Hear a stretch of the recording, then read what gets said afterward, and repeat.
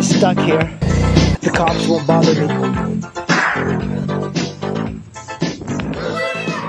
I'm gonna take out the Ascot just for a short ride. It's not too terribly cold here in the DC area, but I really love this bike. It's probably one of my favorite bikes I've had. Of course, you know, it does have its little problems. Here's something I installed. It's a speedometer on the phone. Actually, I don't have a phone, which is might be surprising to you guys.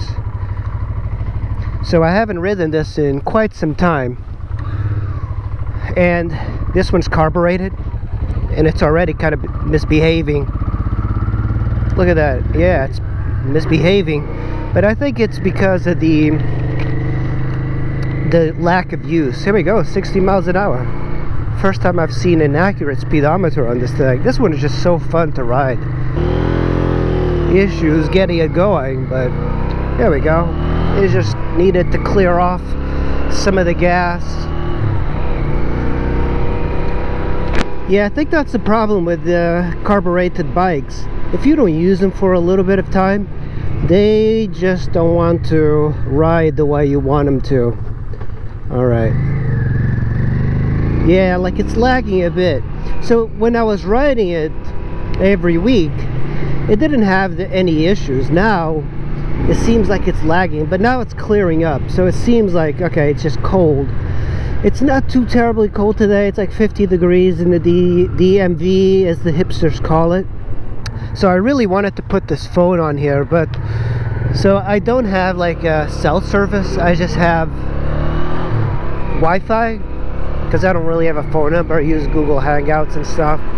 But this is good enough, because every phone, every iPod has got a GPS chip, so you can pretty much use it as a speedometer. And the issue I have on this bike is that the speedometer just doesn't work past 25 miles an hour, and I wanted to see how much gas, how much range I had.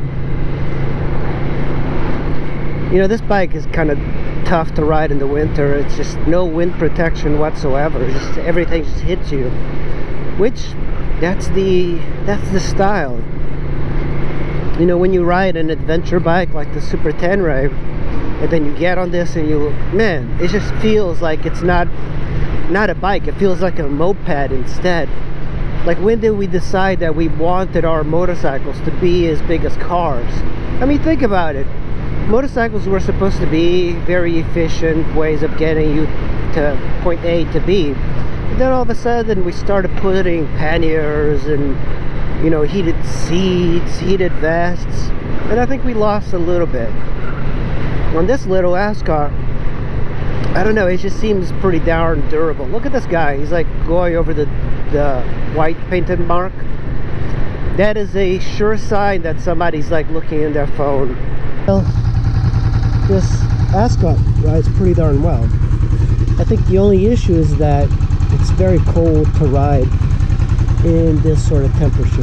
One of the things I like to do is turn off the petcock, because I don't want any gas in the car sitting for any sustained amount of time.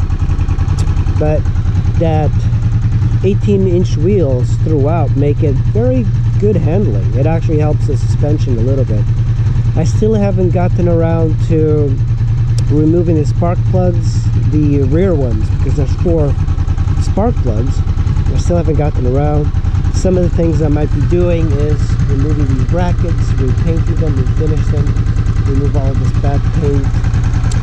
I gotta definitely detail it, but it looks really good. The front brakes I also need to work on, and of course eventually I will fix the front suspension. The oil in there has got to be all gunked up.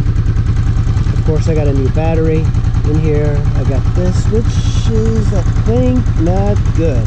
It's too flexible. It's got enough, but because it's so close to the engine, I fear it's going to, it's supposed to be a gas hose, but it doesn't feel like it's very good. The plastic doesn't feel like it's should be used, because I don't want this to spring a leak. And remember, this bike doesn't have a fuel pump, so it's very simple. The gas just flows directly to the carb. Very simple mechanical type of thing. You do have a little pocket here for your tools and your registration, maybe some cash. It's lockable. You have the center stand, kickstand, shaft drive. You got your helmet holder, which I've never used on the bike ever. I don't see too much point in it. But look at this. The bike is not smoking at all.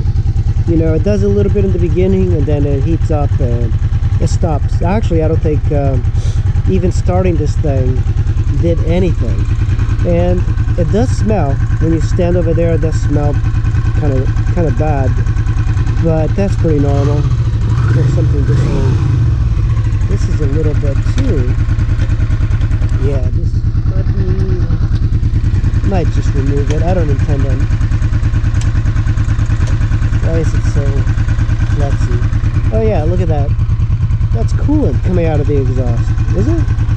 Oh no, it's coming out of the hose. I guess so. Why is? I noticed this quite a bit. Coolant coming out of my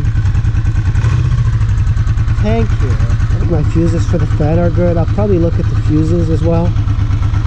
If you guys have any ideas why the fan is not kicking in and the coolant is coming out, let me know. But I don't think I want to keep running it.